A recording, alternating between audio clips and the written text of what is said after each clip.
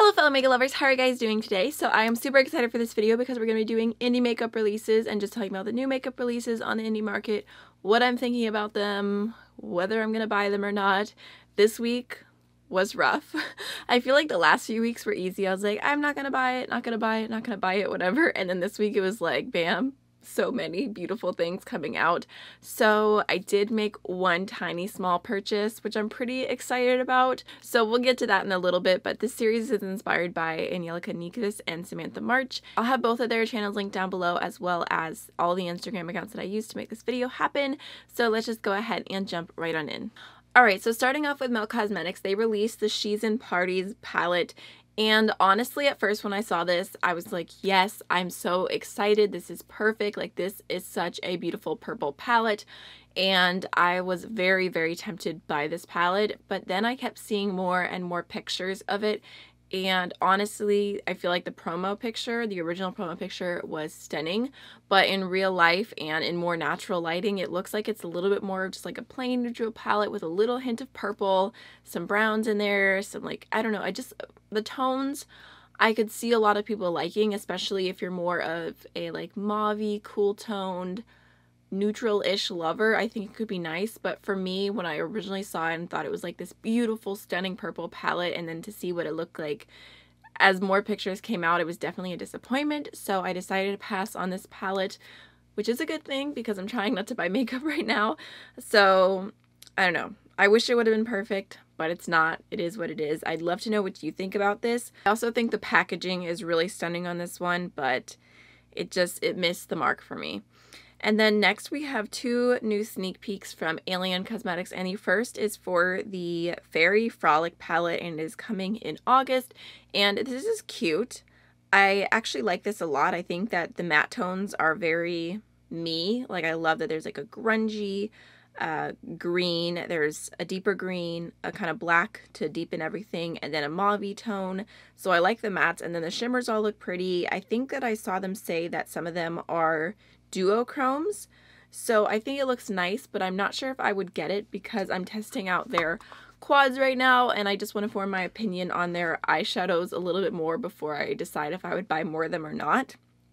And then next they have another new palette, and I'm not sure if this is going to be a quad, a face product, a palette, I can't tell, but it says Sunbathe and Soft Serve, and I think it's cute. The name alone made me think of Lana Del Rey's song Salvatore because it perfectly goes with this.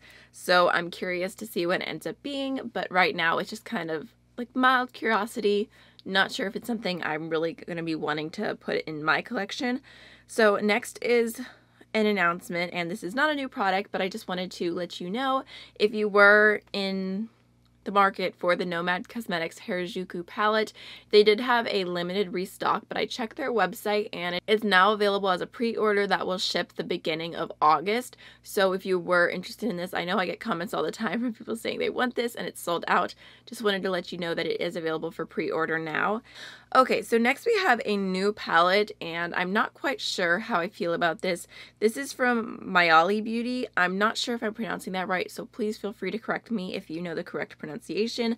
But this is the Blush Tribe rebrand. So if you're not familiar, Blush Tribe was a small indie brand based in the UK. And I want to say at the end of March, they announced that they were closing down forever. They were done. They had like all of their stuff on super sale, and they were clearing out all their stock, and like Blush Tribe was going to be no more.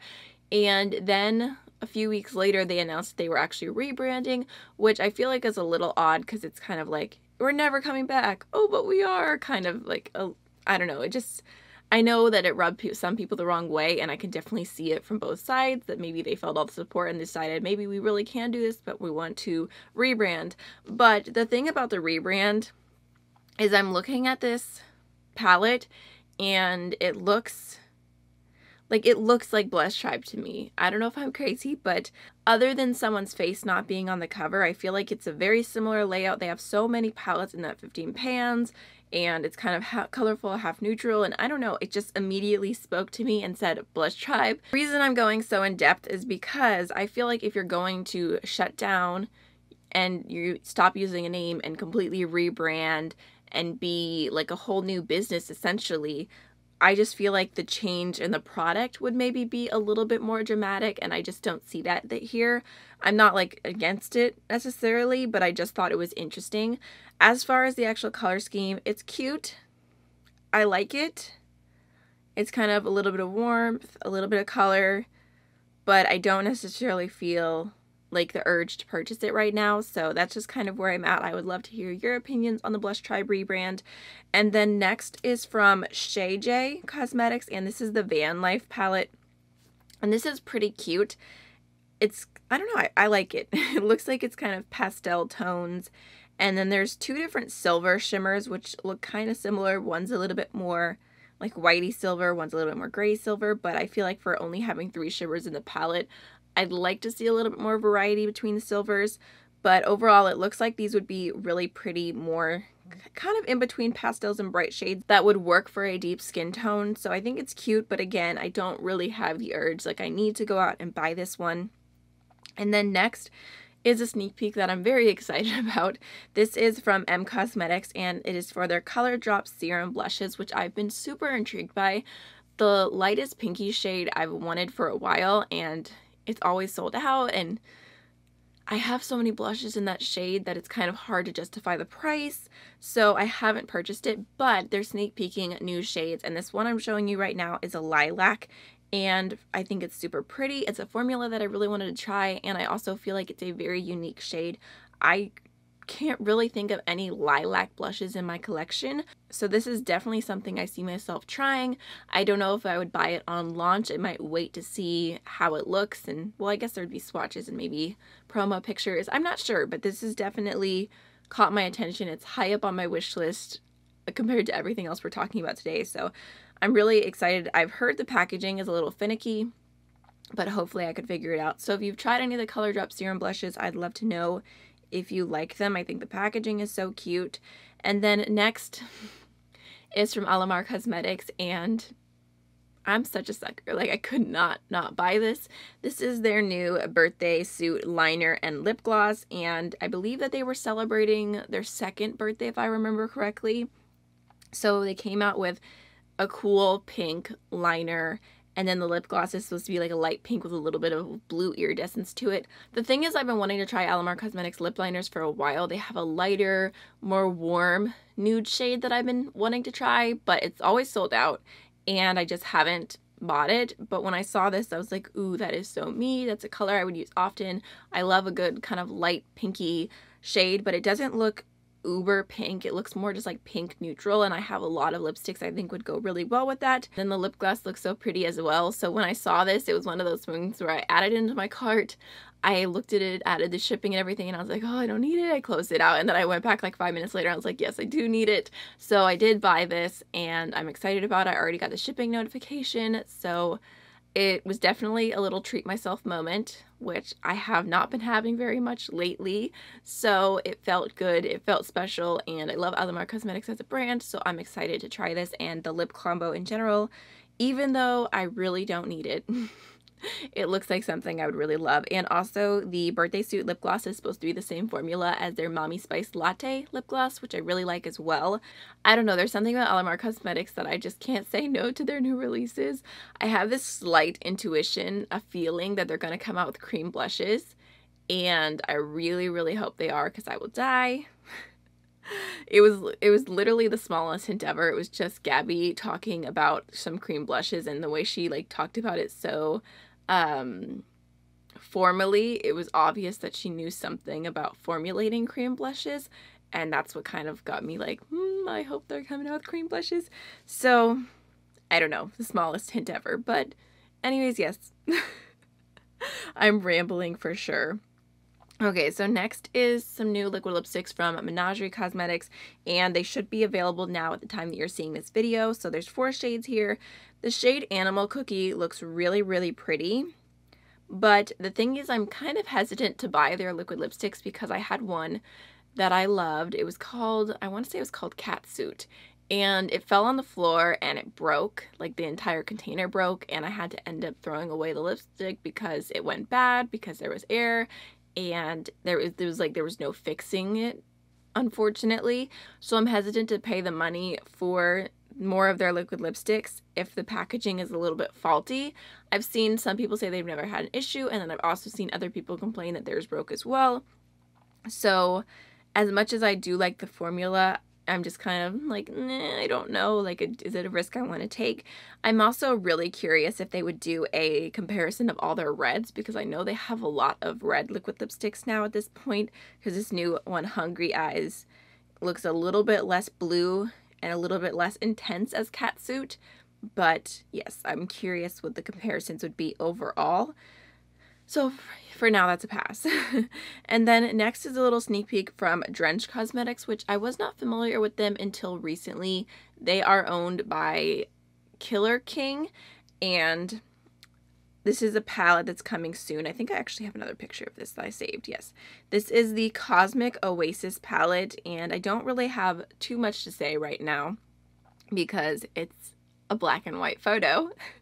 I don't have that much of an opinion yet, but I did just want to mention it because I'm super curious.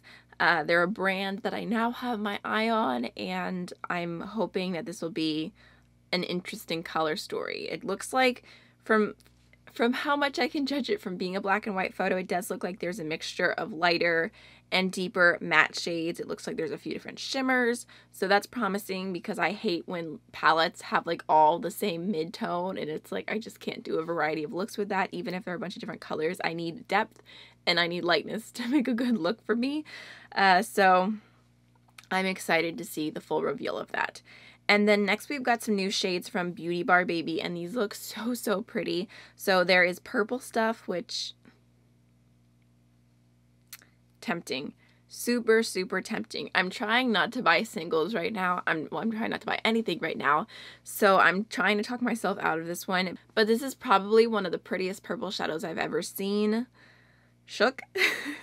And then there is Forget Me Not, which looks to be a light blue with a yellow duochrome to it. Again, I feel a little attacked right now. And then there is Jewel, which looks pretty.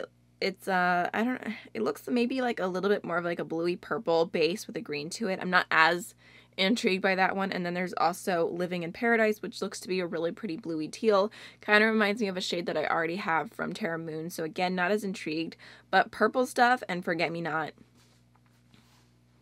attacked. And then next, this goes for the same thing of trying not to buy more singles, but this is the new Makeup Geek Soft Focus Matte Eyeshadows, and they're available now. They're $5.49 each, and there are 6 different new shades, and these are kind of just pastel shades, and they do look really pretty. Not gonna lie, slightly intrigued, slightly tempted, but I'm like, no, just don't even go there. You don't need it. You don't need it. My favorite quote. So I'm just gonna wait and watch other people review those, even though they do look kind of pretty. And then next is from Devinah Cosmetics, and this is the reveal of a new single, Moonlit, coming soon. And I think I mentioned this, I did like a little sneak peek of it before, but now it is official, it's coming. I'm not sure of the date yet. It does look like a really nice foiled silver, but for me personally, I'm not that much of a silver person, and I've also gotten some silvers recently that have duochromes or just different things about them that make them extra special to where I wouldn't be as into just a regular silver shadow like this. Even the shade Mystic Moon Pie from Devinah is a silver with a berry base. Like, that is stunning. So I'm more than happy with what I already have. So I think unless there's more colors that are coming with this, that this will be a pass for me, unfortunately. And then next we have a reveal from GlamLite, and these are their new GlamLite restaurant wipes. And these are $5 each. They're makeup remover wipes. It says they're infused with aloe leaf extract, free of toxins, free of fragrance, infused with vitamin E. So they're supposed to be pretty good, and I'm slightly intrigued by these because it's a brand that I like. It's cruelty-free. They're $5. It's not terrible by any means, but honestly, I really only use makeup wipes when they come into my life. I don't necessarily go out and buy them. I prefer to use like makeup melting cleanser, or I'll use reusable wipes. I'll use like the makeup eraser rather than going through wipes and being wasteful. I don't buy them on purpose. Sometimes I get them in PR. I actually even got wipes in PR today now that I think about it from Pixie, but I don't like theirs very much. But either way, if I get them in PR, it's like I'll use them, but I don't buy them very often. So even though these sound nice, I don't think I would get them. And then next we have the reveal of the new KL Polish collection, and this is the Sweet as Summer collection. I mentioned it last week with the little black and white sneak peek, and honestly, overall, these are pretty easy to say no to. I think they're supposed to have a jelly finish or something like that, which I think is cool, but overall, they look to be mostly just primary colors, and other than the green one, the kiwi one, I don't feel the urge to buy any of them. So for now, these are a pass. I could see getting the kiwi shade, I don't know what its official name is, with the two of the shades that I wanted from the nude collection. Maybe next time there's another nude collection, I'll add them all together, because I'm just trying to get free shipping, honestly. So maybe I'll make a purchase eventually, but as of right now, not a need. And then next is a new collection from Nabla Cosmetics. I want to say this is like Miami Nights collection or something like that. There's two more new skin glazing highlighters that are in deeper shades. They look like they could be a really beautiful highlight for a deep skin tone or a blush for a lighter skin tone. There's also some bronzers as well, which as much as originally when I saw them I was like, ooh, Nabla bronzers, yes, I was so excited about it. I have gotten some bronzers recently that I absolutely love. I have more than enough bronzers. It used to be that I would like continuously rotate them. I was really good because I didn't have that many bronzers, but it feels recently like I'm a little overwhelmed by them, which is crazy because I have way less bronzers than I have highlighters or blush or anything else, but I just feel like bronzer is bronzer. So I'm gonna try and like not buy any more bronzer for a while, especially because it takes forever to go through. So even though I'm intrigued by them, curious to see reviews, could possibly end up buying them eventually, as of right now it's a pass.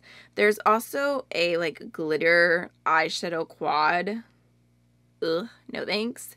And then there's some lip glosses, which again I just don't really need, so overall this collection is a pass.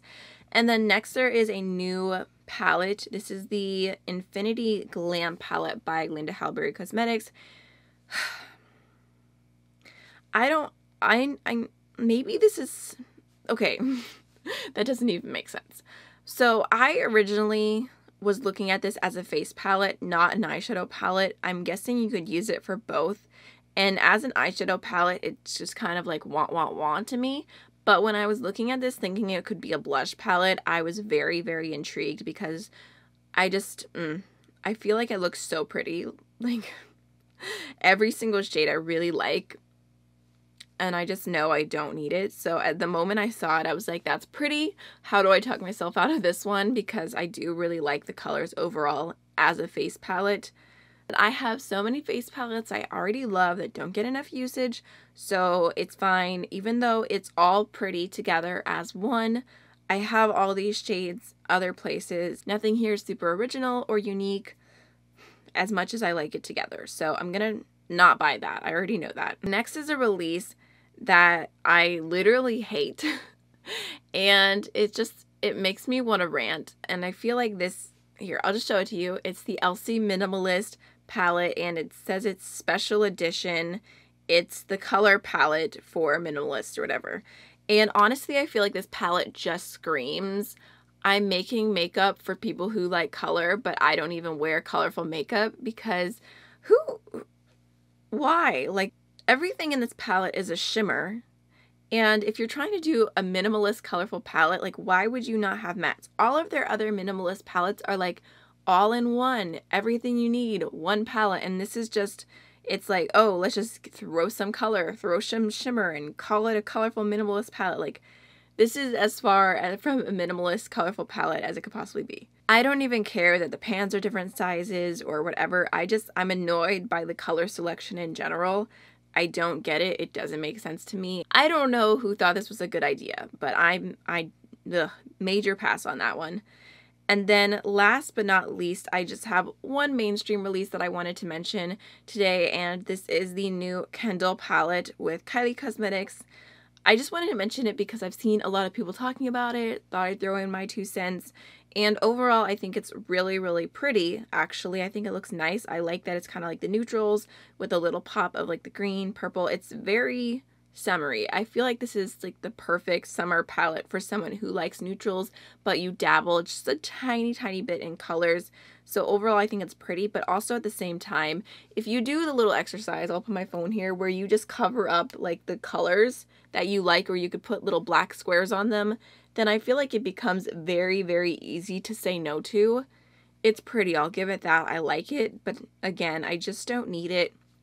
I've had an overall good experience with Kylie Cosmetics in the past, having decent quality, but I don't need it. Don't need it.